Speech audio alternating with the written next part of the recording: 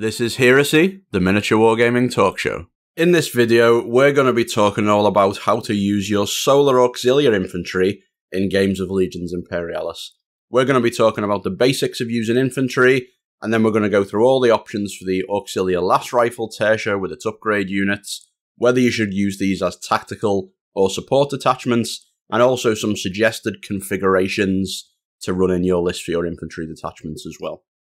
But before we do that, if you enjoy the show, please do like and subscribe. Drop me a comment down below during the video if there's anything you'd like to talk about. And don't forget to join us on Discord as well, the link to which is in the video description below.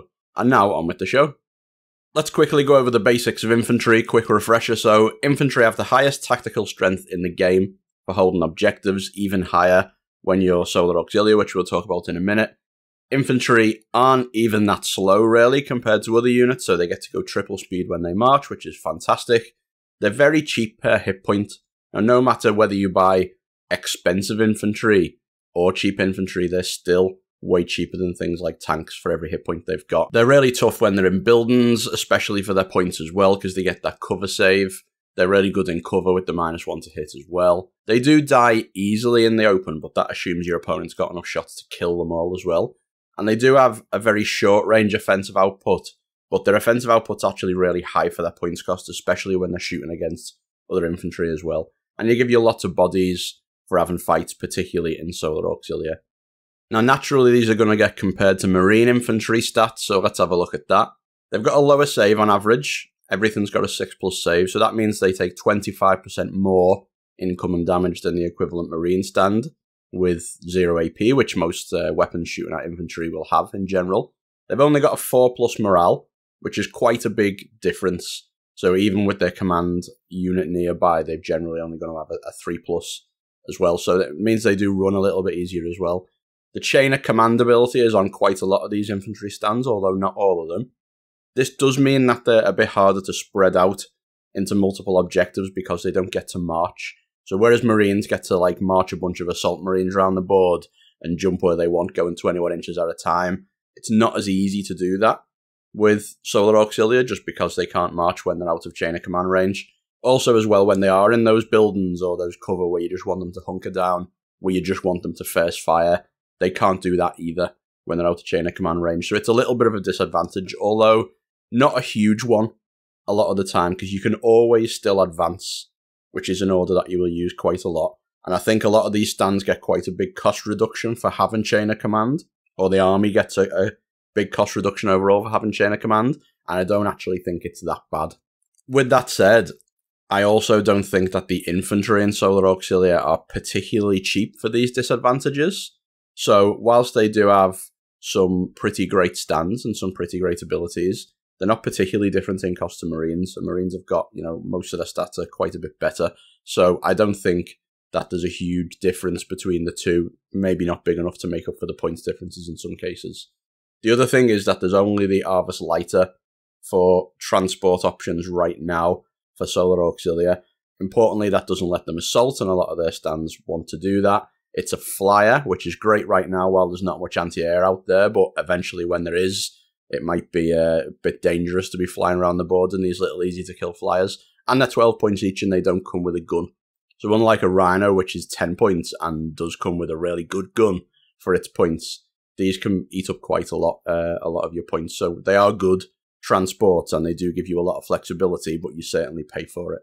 Let's look at the Lasrifle Tercio. So this is the main detachment the Solar Auxilia have got for their infantry. Well, the Lasrifle Infantry Tercio stands are the weakest individual stand currently in the game, and you pay 30 points for 4 of them, so not that cheap even compared to Tactical Marines, as we just mentioned. They do have 10-inch range on the Lasrifles, so whilst they are worse than bolters, because they don't get the double shot when they're in assault range, which is where Tactical Marines get a lot of the firepower, they are longer range than the Tactical Marines. And that can be pretty effective. The best thing in the game at killing infantry is other infantry, just because of the volume of shots that you get for a cheap price. Tanks are just really bad at killing infantry in this game, not because their individual shots won't kill them, but just because tanks are so expensive compared to an infantry stand. Even if you put heavy bolters or autocannons on the tanks, they're just not very good at killing infantry for the point that the tank costs. So Lasrifle Tercios with Lasrifles are actually pretty good at killing other infantry, and it's just one reasonably effective way to run them. 10 inches still isn't a huge range, and you might not get to fire them all the time, but when you do, that's a pretty good way to kill enemy infantry. But the main thing that these guys with their really bad stats have got going for them is that they are line. So they've got +2 tactical strength and objectives, which is huge, and in a lot of ways is the main thing you want these guys to do, is just sit on objectives and possibly die eventually. So there's 7 tactical strength each, which is just massive, and that's the real advantage these guys have got over Marines, is that they're just so good at holding the objectives. They do have a low close assault factor though, so they got 0 base, and they've got 1 when they're in formation, as I call it, so when they're in base-to-base contact with other Lasrifle Tercio stands, or when they're garrisoned as well, they just all count as it. Their CAF goes up to 1. So it's not a very high close assault factor, but because the unit can be upgraded 6 times as opposed to 4 with Marines, you can get them up to quite a lot of bodies, which will help offset that lower close assault factor as well. So you'll have 4 more stands than a maximum size Marine detachment as well. They're not bad in close assault at all. That one difference to a tactical Marine stand, for example, isn't going to necessarily hugely change combats. So they're pretty good at just sitting in a building or sitting all base to base and just holding an objective. The thing you've got to be careful of is because these are such big detachments, if someone demolishes the building that you're in with Demolisher or some other anti-structure ability, you can lose a lot of stands all at once. One of the upgrades to the detachment is auxiliaries with flamers, so the same point as adding Lasrifle guys, so you're choosing between Lasrifles with their longer range or flamers with their shorter range and maybe better stats. So they only get 1 shot, they're 4+ to hit though, and they ignore cover, which is a great ability, and they're light. These are great for clearing structures. You know, if you think about it, if you had 12 stands of these guys and they walked up to a structure that had enemy units in it, you're going to get 6 hits, they ignore cover, the enemies are going to save. If they're Marines, they're going to lose 4 stands. That's really good. As firepower goes for clearing stuff out of buildings or whatever, that's really good. They're less good in Overwatch themselves, obviously because they've just got less shots than Lasrifles. They still hit on a 6 and ignores cover is not going to help in Overwatch, so they're not as good defensively, but offensively they're really good. Getting them there is the problem. You know, if you put them in a transport of some kind, like an Arvis Lighter right now, or maybe I forget the name of the tank, the Carnodon equivalent later on, they will be great at killing stuff in buildings, but then the cost of the unit's gone up quite a lot to get them there in the first place. They're also vulnerable to Overwatch themselves, so when they're jumping out at that range to fire their flamers, Marines or something like that are going to be shooting at them with quite a lot of Overwatch as well. So that's also a downside to these short-range weapons. Ultimately, I think these are potentially good if you want to attack enemy infantry as an alternative to maybe fighting them out of a building or from where they are. You know, if you're just going to try and shoot them out, you can just jump these out and shoot. But again, they do suffer from that Overwatch. Otherwise, you can just stick with Lasrifles for defense or just shoot enemy infantry from a bit farther away. And you can also mix and match these as well if you wanted to put a few units in to give you a little bit of option for shooting things out of buildings potentially too. I kind of like these, but you know, they're on about the same level as the Lasrifles. Ultimately, it's a little bit of personal choice which one you think is going to perform better for you. But then we get onto where the real power is in the Solar Auxilia Infantry, the Veletarii. The Veletarii are the same cost as auxiliaries as an upgrade. Again, they are close assault factor 1 base, so that will go up to 2 when they're base to base with other things as well. They're independent when they're in a detachment, so they get that, you know, 6-inch extra moving around ability, which I don't think is amazing today particularly, but is a nice to have. Importantly, they haven't got chain of command, so they can operate on their independent range without really worrying about their orders. The big thing is they've got REND, which means their average assault result's going to be 11.5 with their 3d6, or 12.5 if they're in a formation, meaning that most Marine units, or just any unit without REND, effectively just can't beat them in a combat, assuming they're 1-on-1, and even if they're 2-on-1, they're on fairly evens on the second fight as well. REND is just a crazy ability. You know, it just makes things far too much better in combat. It's the equivalent of having 3.5 extra assault factor. It's just huge, basically. And the thing I don't like about it is it makes the fight sort of a foregone conclusion. You know, when two units fight with the same-ish close assault factor, and one of them's got Rend and one hasn't, the one with Rend basically just wins most of the time. All that said, I don't think this unit's particularly imbalanced. There's been a lot of upset people on the internet talking about how these are just so much better than Assault Marines. There's no great way to deliver these. There's good ways to deliver them, but there's no, there's nothing like a Thunderhawk gunship where they're going to drop out and immediately charge into combat anywhere on the battlefield. They have got a 6+ save. They are super vulnerable to Overwatch as well, and they don't have a gun themselves. I think the main problem with them is, and they are very good, don't get me wrong, I don't think that they're broken, they're very good, is it just doesn't feel that fun to know that if they get into combat, you're going to lose. There's no dice rolling. It's almost deterministic rather than rolling dice, which is, ultimately what these games are all about. Even if they charge against tactical Marines in buildings, they've got good chances if they're base to base of winning the fight. They're still odds on to win. Whereas normally you would be looking at specialists to get things out of buildings. These just win the fight with no extra abilities. So they are very good. They're very strong. And if you're a Solar Auxilia player, you definitely want to take them. Although, for me personally, I don't really like the way the unit's being put together rules-wise. And then we have a slightly more melee-focused stand in the Charonite Ogryns. So these are an extra 1.5 points a stand, 25% more expensive than the other Auxilia stand, or a little bit more expensive than that again when you take them as support. So these have got a base assault, close assault factor of 3, and they've got Furious Charge as well. So when they charge, their close assault factor's going up to 5. They've also got that independent. They also lose chain of command in the detachments as well. And they've also got Rend. So they don't have any gun, which is not much different to the Veletarii with their 6-inch range pistols, really. These guys also, by the way the rules are written, get the formation bonus as well, which seems like an oversight.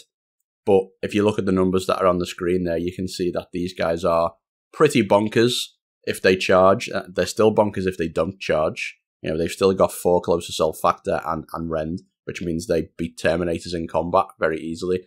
Most of the time when you're fighting these, it's not even worth rolling your dice. And there's even plenty of Knights and even Titans that will just lose a combat to a single charge and stand of Ogryns. That's how sort of silly that the Rend and all these things stacking up together is. These guys are also not bulky somehow, so if you do want to transport them, it's very easy to do. Future transports will be very easy to transport them as well. That's probably an oversight and needs fixing. I fail to see how that is not an oversight. Again, I don't think the unit is that imbalanced because they're a bit more expensive than normal troops and they've still only got a 6+ save, but it's definitely not far off. And I think maybe when I play against these a little bit more, I might change my mind and just say that these are broken. I'm just trying to not be overly skies falling at this point. I do think that these guys are a little bit interchangeable with the Veletarii as well. Now, as amazing as these are in combat, if you think things are going to maybe not get the charge or be a bit more defensive, you might want the Veletarii instead, just so you've got that line ability for the extra tactical strength or shave a few points off your list maybe. So I think you can choose either of those. But I do think from a combat perspective, numbers, these guys are pretty much virgin on the broken level. And I would go so far as to make this point, and I might make this point in a lot of videos in the future. I think that Rend, the way it was written, is a big mistake. I think it's probably the biggest rules mistake in the game right now. I really think it needs to be changed for the health of the game, for the fun of the game, all this kind of stuff. Just for the design space going forward. Every unit that doesn't have Rend, even if it's a combat-focused unit, a Space Marine Command unit, Terminators with the 4 close assault, are worse than a single stand of Imperial Guard with power axes. That's just not right. What Rend probably could have done is let you re-roll one of your combat dice, which would still be absolutely incredible. And you wouldn't even have to change the points of these units. They would still be great with their ability. It'd really change their ability to win combats. But it would mean you can put Rend on more things in future, rather than everything with Rend just being an auto-win in combat. So I really hope this gets fixed. I really hope someone looks at it and says, yeah, maybe we didn't test that well enough. Let's FAQ it. Will it happen? No, in Games Workshop, probably not. And I guess we might have to deal with it for a while. But it would be nice if it was fixed. So looking at these upgrade units then, when should you take the things you want like Ogryns or Veletarii as a detachment upgrade versus a support detachment? Well, everything's cheaper when it's a Tercio upgrade. So it is a bit more restricted in use by being tied to the Tercio. You've got those Lasrifle stands there as well. If you're putting them in a transport, it means that they have to go with the Lasrifle stands, which means you've got to buy more transports to transport those worse units. But it does mean that you get ablative bodies and you can put more units in one place as well. So these units can be pretty big, so up to 16 stands altogether. And if you do want some ablative wounds for your Ogryns or your Veletarii, getting them from the Lasrifles is good. The units are a lot smaller when taken as support detachments and more expensive. And with how fragile they are, even though they're still really good, because the units are just great because of that REND and because of their pure numbers that they've got on them, I do think they're superior when taken as a unit with a few Lasrifles in them as well. The other small difference is that when you take Veletarii as a support detachment, they're only steadfast, not line, which means the tactical strength only goes up by 1, not 2. So it's a small change, but it is a change. And obviously, if you take them in that as a detachment upgrade, it means they're a little bit better. So answering the big question then, what Auxilia Tercio configurations should you run? Well, I think the first one that is completely legit is just maxing out on Lasrifles, or, you know, just taking a lot of Lasrifles, maybe near maxed out. Gives you a huge body count for tactical strength. Gives you a reasonable amount of close assault as well, just by virtue of the sheer number of bodies you've got. Difficult for opponents to take off the table without blast or template weapons as well, just because of the number of bodies you've got, even if they're easy to kill, but particularly if you get them in cover or -1 to hit, it's just very hard for your opponent to shoot them all off. I think, again, you've got to be careful of Demolisher if you are in a building or something like that, but they also put out a lot of shots. And if you have got one of these large units of Lasrifles, your opponent really doesn't want to get within 10 inches, particularly if it's not Overwatch, because these can put out a lot of shots and make short work of enemy infantry. The other way to do it is the minimum size units. I think these are great. Because they've got line on them, your opponent, if they didn't fight them, would need 56 unit strength to take an objective off of 4 Solar Auxilia Lasrifle stands. So you need double to take something. So they are just such high unit strength, it's crazy. 12 infantry stands of Marines to take an objective. So they've got to come and kill you. They probably can when you're only 4, but it stops them just moving a bunch of stuff up to take an objective, which is a really good thing to be able to do. I also think for objective holding, just a small detachment with just a couple of Veletarii or Ogryn upgrades is pretty good as well. Just because of the sheer numbers on those assault troops with their REND, it means that if you've got, you know, one of these small detachments, you know, maybe 6, 8 stands total, some of them are these assault guys camping in a building, they've got that high unit strength, but your opponent has got to shoot them out or commit a real assault force to them. Because if they just get assaulted by, like, a bunch of tactical Marines or even assault Marines, the Ogryn and Veletarii, especially defensively, especially if they're in a structure, will just clear multiple opposing stands each. They basically become borderline impossible for your opponent to assault with a similar sized or points cost force. So your opponent's then got to shoot them out. And if they've got lots of bodies on the table to deal with, it's not that easy, even if this is just 4 to 6 sort of extra stands of assault troops. And then, of course, the other way you're going to run it, which I think you're going to see a lot, is just 4 Lasrifle stands with 4, 5, or 6 Veletarii or Ogryn upgrades, just a load of those assault troops in one place. It's cheaper to get them all in one place than if you buy them as support. You've got them Lasrifles as some ablative wounds. The Veletarii are line as well, so they're also high unit strength. There's just no way something this big can be assaulted out of a building, or even just assaulted in general. No Marine detachment gets big enough or has high enough close assault factor to assault this. It just doesn't exist in the game. There's absolutely no way to assault this. You would have to shoot it first. Even if you shot it first and reduced it to half strength, a maximum size Marine detachment, including assault Marines, even if they were World Eaters with their extra bonuses, would almost certainly still lose in combat to these guys. The numbers just are bonkers. So this is going to be probably the main way you're going to run Auxilia Tercios, I think. And if you run it in a Pioneer company, much like using Raven Guard or Alpha Legion in Space Marines, it means you also get to infiltrate them, which means you can start them on those objectives, which is just absolutely crazy. Now, if you are going to run support detachments, or where you have to run support detachments in some cases, I don't think any of these are super attractive because they go up in cost. The Veletarii get a bit worse. The Ogryns, are quite a bit more expensive at 50 points for 4. I think they're much better when you run them in the Tercios.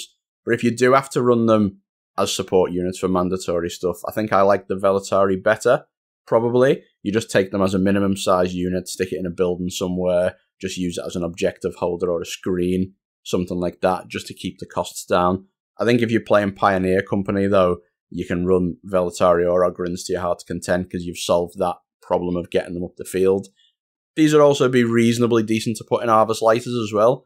So if you've just got a small support detachment, just, a couple of Arvus Lighters, giving them that transport, and it means they can grab a backfield objective.